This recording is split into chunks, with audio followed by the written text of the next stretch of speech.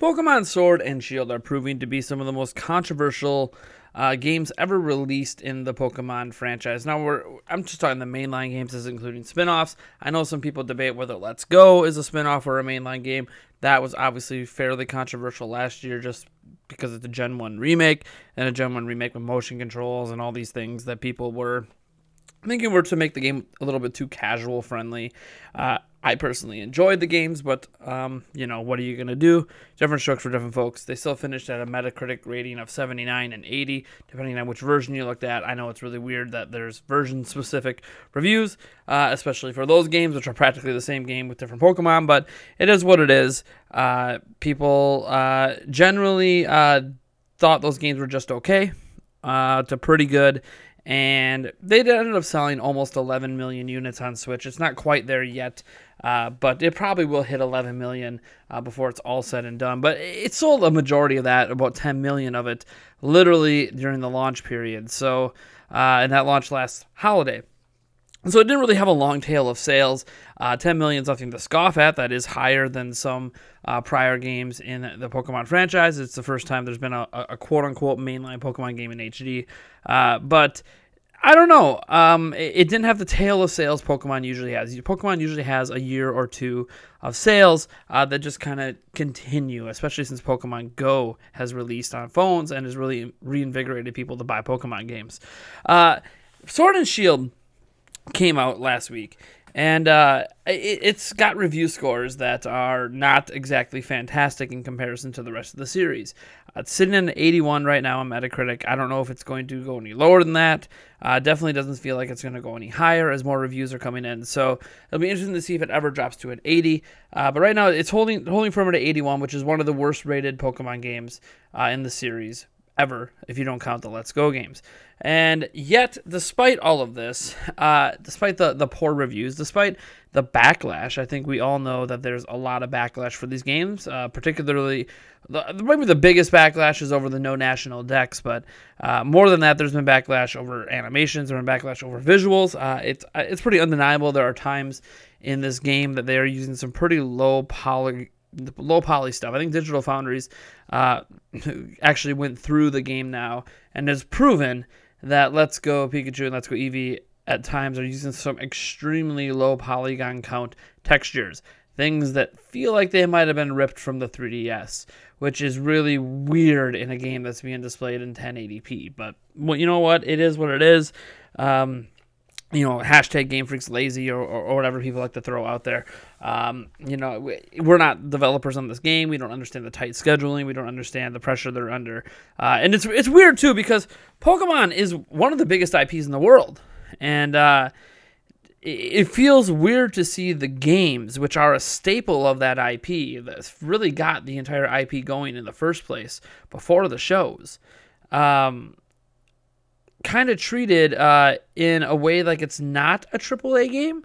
Does that make sense? It's almost an annual franchise at this point, but it's not even treated like a AAA annual franchise like they used to do with Assassin's Creed and Call of Duty. It's kind of treated as like this B tier game, but it's a B tier game that's more popular than almost anything else Nintendo has that comes out. And I know Game Freak makes it, and Nintendo only owns part of it. But I mean, it's this interesting situation with this massive IP where it's finally on home consoles, and it doesn't necessarily feel like a home console game, even though it might be the best Pokemon game ever made. And that's up for the eye of the beholder. Reviews say it's not, but you never know. So why are we talking about it now today? I haven't played the game. I can't go into my personal opinions on whether the game is good or not yet, or my adventures through the game, which I want to log in a future video series, even though I know the Pokemon Company hates when people put up footage of Pokemon games. So I'm really hoping that they let me get away with what I want to do with Pokemon, and we'll see how well that goes, and if you guys enjoy my little vlog series through the game. But what I want to actually focus on here are the fact that maybe all of this is grossly exaggerated. There's been a lot of negative reactions, negative reviews, this and that, but the sales for the game might be breaking records. Now, we don't have official numbers in yet. But we're hearing from retailers. I have some inside sources myself from a couple retailers. There's also some people on Twitter, in particular at Benji Sales, backing up this data, and we do have some UK chart data officially as well from GameIndustry.biz. But it looks like Pokemon Sword and Shield not only shipped, right? We're talking shipped more units to retailers worldwide than Let's Go Pikachu and Let's Go Eevee, and potentially more than any other prior Pokemon game for launch. It looks like the sell-through, which is how many actually sold, is going to do some pretty insane numbers. We're hearing things like, in the United States alone, with only 1 day of sales data, that Pokemon Sword and Shield has sold 55% plus more in just the U.S. alone than it has for Let's Go Pikachu and Let's Go Eevee on its first 2 days of sales. So there were 2 days charted back at launch, and that's the 2 days that a majority of Let's Go Pikachu, Let's Go Eevee sold. And then launch day alone, Sword and Shield destroyed those numbers. Sword and Shield might become the best-selling Pokemon game of all time. That's basically what we're talking about here. And if it becomes the best-selling, the fastest-selling Pokemon game of all time, you know Nintendo, you know the Pokemon Company, they're going to come out, in a week or two here and tout that, especially once all the figures are finalized everywhere, which they're not finalized everywhere. We don't have final numbers in Japan and Europe and all that, but we know in the UK it debuted higher than any other Pokemon game has debuted in quite some time. We know the games themselves cost $20 a piece more than any Pokemon game has ever costed before.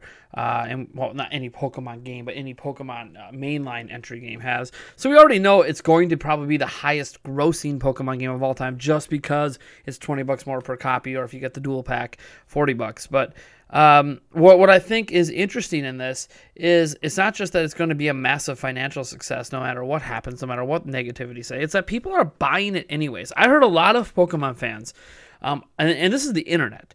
I heard a lot of Pokemon fans on the internet say that they're not going to buy these games. They're going to boycott these games, not because of the no national dex, because it's not, it's not a true revolutionary leap for Pokemon, or we don't like this cut feature or this change feature to how online works from this to the YComp stuff. And I hear you. I hear all this critique. I hear all this criticism. But this might be a situation, and we've seen situations like this before on the internet in particular, where the minority is just outvoicing the majority. A majority of people that are interested in Pokemon, a majority of people that are going to buy Pokemon, I'm not even going to say that they're kids because I don't know that. I don't have the statistics in front of me to prove that it's kids buying Pokemon, although I know kids are still interested in Pokemon.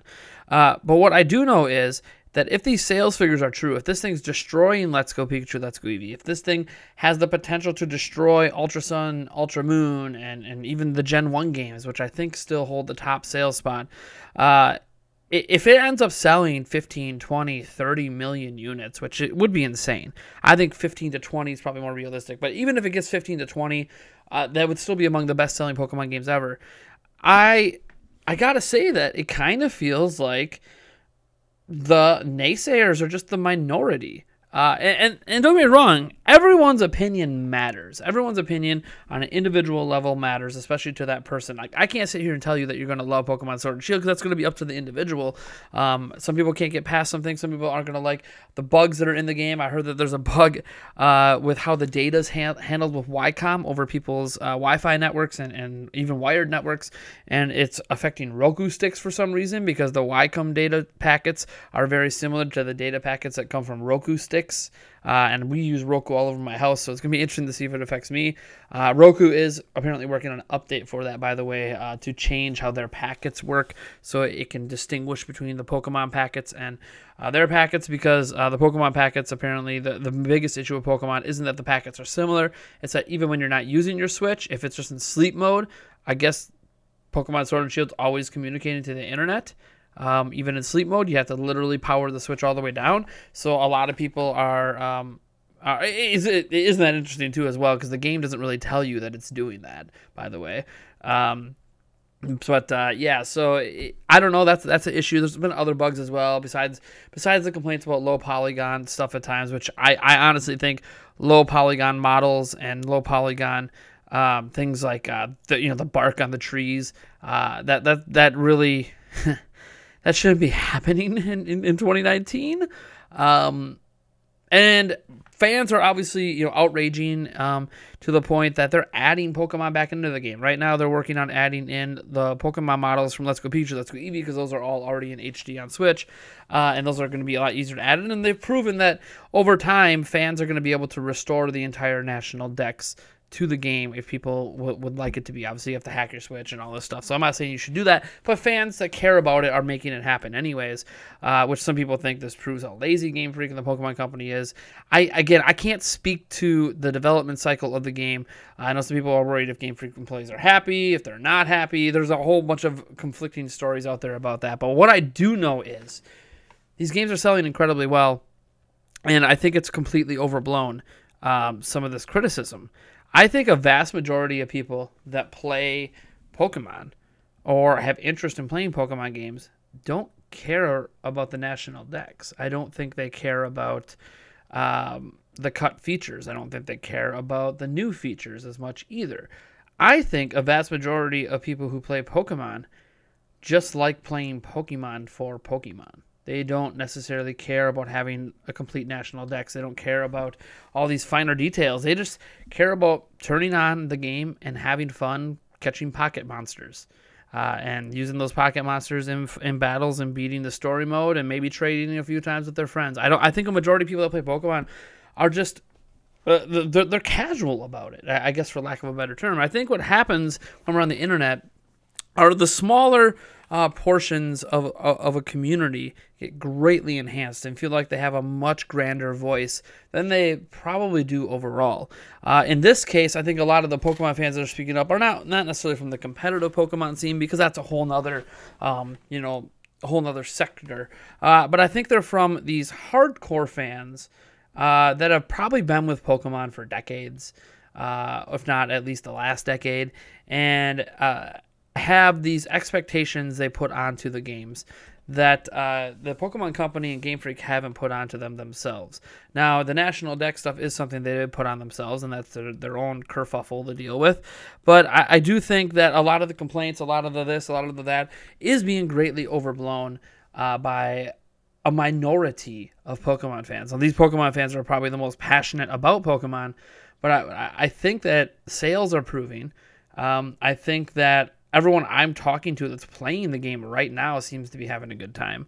I think, in general, Pokemon Sword and Shield are going to be doing great, going to be doing better than the series has maybe ever done, and is going to prove to be almost fan favorites in a way. Now, to give some credence to people who might enjoy the way Pokemon is, as example, no National Dex, some people think there's too many Pokemon. So no National Dex gets rid of that gotta catch them all pressure of trying to catch, 700, 800, 900 Pokemon, however many there are now after Sword and Shield, right? It kind of relieves that pressure of needing to do that. Now you can just focus on the Pokemon that are in the games themselves, right?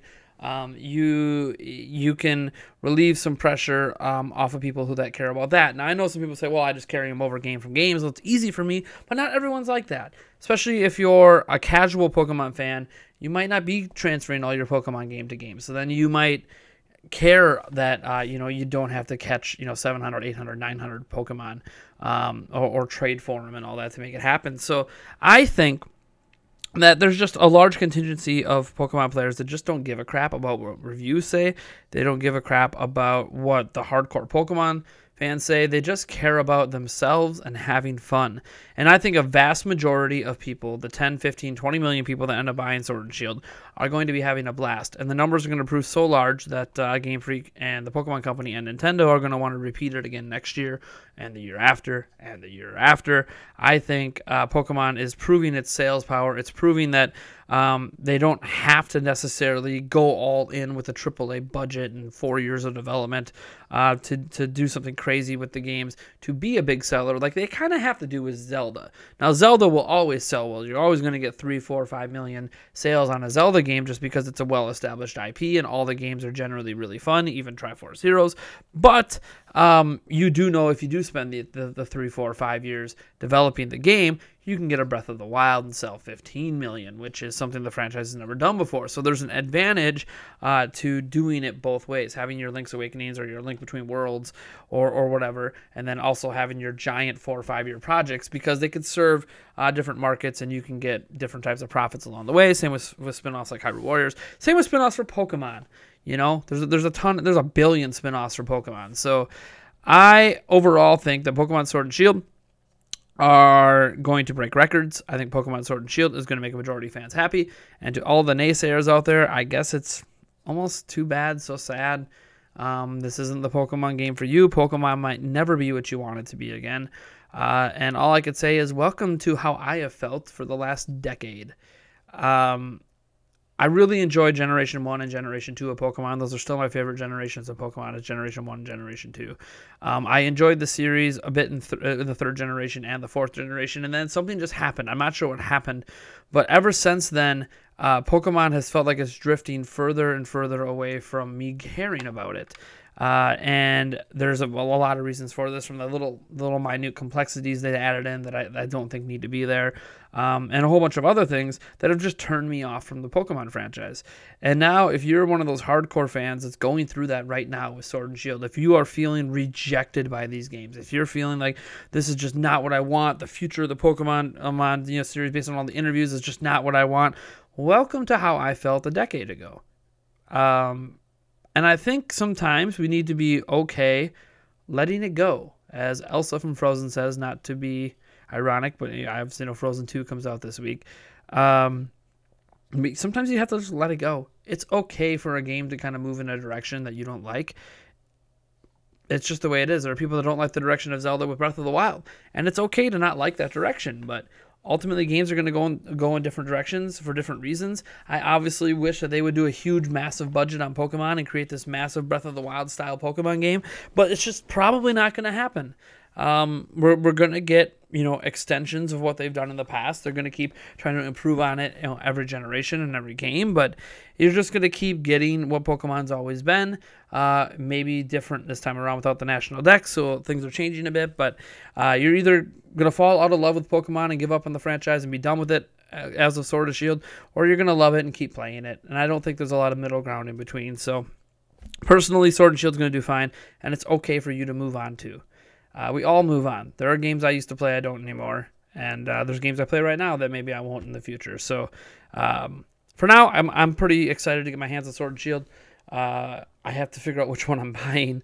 I know I screwed up last time and said like, oh, the red one is this and that. Like or the blue one is Shield, or it's actually the sword. Whatever. Okay, this shows you how little I've been paying attention. At least I know what the games are called, right? So, explosive sales, potentially record breaking. Critiques be damned. Anyways, folks, I'm Nathaniel Rovajets from the Center Prime. Thanks for tuning into this video, this kind of discussion look at the aftermath of Pokemon Sword's release. I hope you enjoyed it, and I'll catch you guys in the next video.